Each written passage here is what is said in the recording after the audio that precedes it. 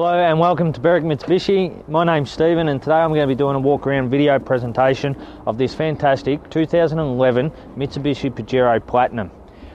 Starting at the front, as you can see, fitted with a factory genuine bull bar.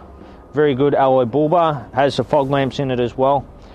Looking at the paintwork of this pearl white, really good condition. As you can see, the front on the bonnet is really good condition, no stone chip marking on it at all. As we come around, we'll head round to the driver's side now. The paintwork continues really well through. We've got our indicators in the guard as well for the side. Coming down, I can't see any marks on the paintwork. Looking at the tyres, I can't get my fingers all the way down in the tread. Really good tread. Looking at the alloy wheel, really good condition as well. No big scuff marks on it at all. As we come through, we've got our colour-coded mirrors as well, which do fold all the way in.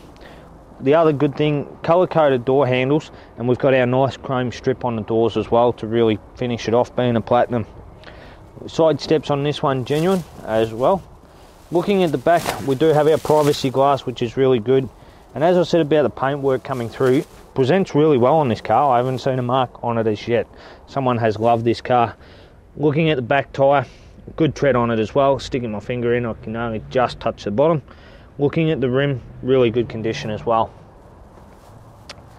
So as we come around to the back of the Pajero here, you can see we've got our spare wheel on the hanger. We've got our nice big rear windscreen with our high mount wiper there as well. We've got our nice badging on the side with the platinum there as well. Now the good thing is we do have a tow bar under there too. Now this car is 3-ton towing, braked as well, and you will notice that we do have an Anderson plug there as well for caravanners, which is really good. As we open up the back, we can lock our door open so it won't close on you. We do have a little storage compartment in the back here. Not sure what you'll store there, just your safety flags I guess for on your trips. We've got our back seats up at the moment. Looking at these, very nice and easy as well to put that forward, and when we can fold these away, we do have our tow bar there, so you can see nice big storage underneath. So if you do have your seats out, you can store plenty down there. Your jack and tools are underneath as well, and they just roll underneath nice and easy like that and cover up. So as you can see, the carpet's in really good condition at the back. We do have our 12-volt power socket on the side there, and you will notice we do have a nice big sub on the side here. It does have the Rockford Fosgate sound system in here as well.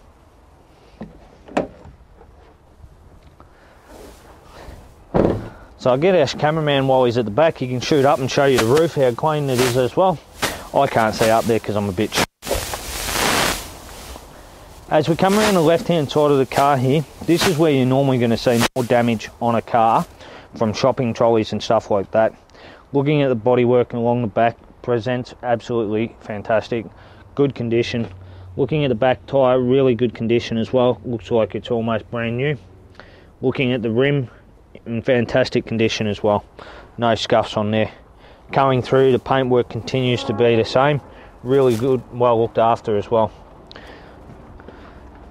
So as we come further through to the front, the guard presents really well.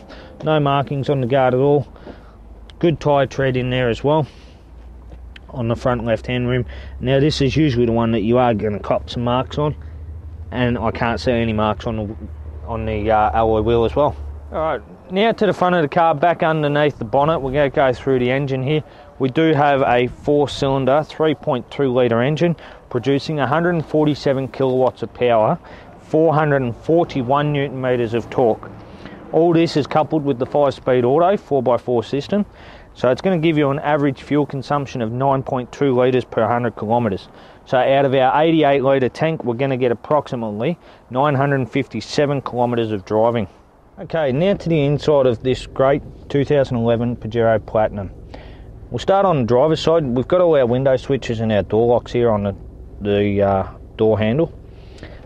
Now, I'll just turn the wheel so our cameraman can see. We've got our mirror controls down here with our fog lamps and our rear fog lamp as well.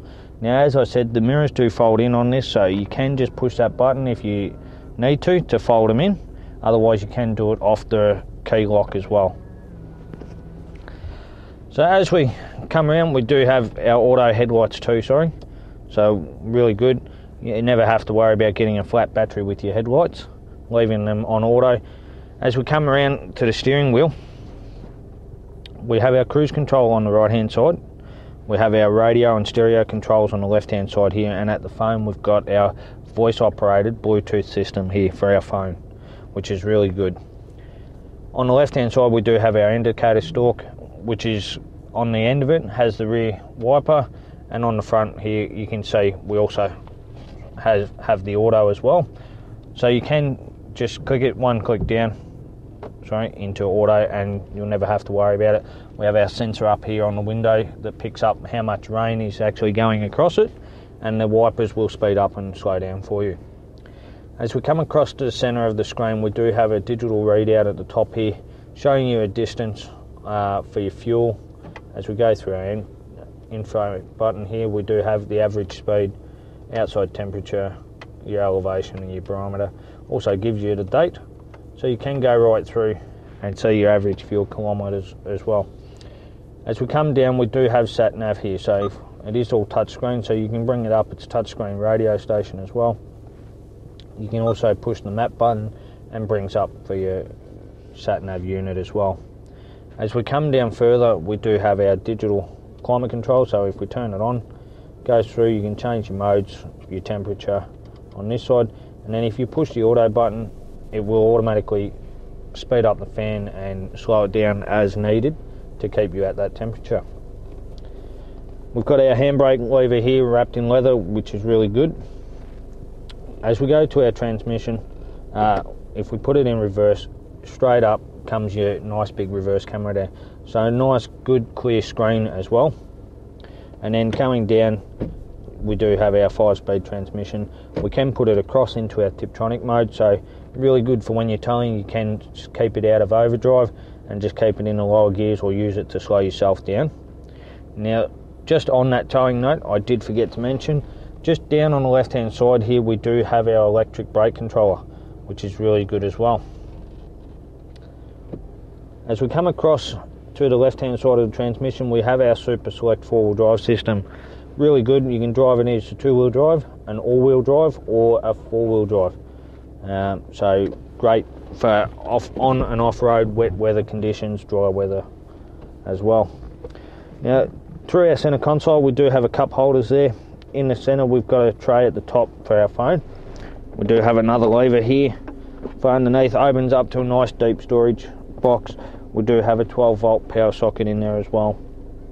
Now if we put this down, we do have another lever on the front, so you can slide that forward as a nice armrest as well, which is really good. As you can see, as we've glanced across, when you look at the interior condition of this car, it has been really well looked after. The seats present really well. It does have 6 airbags in here to keep the family nice and safe as well.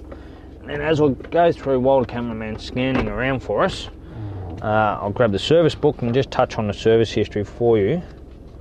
As we go through, the service book has been stamped up to date, so you've got your 15,000, 30,000, 45, 60, 75, all stamped and serviced, which is really good. Coming back through 90, 105, and it has had a minor service at 115 as well.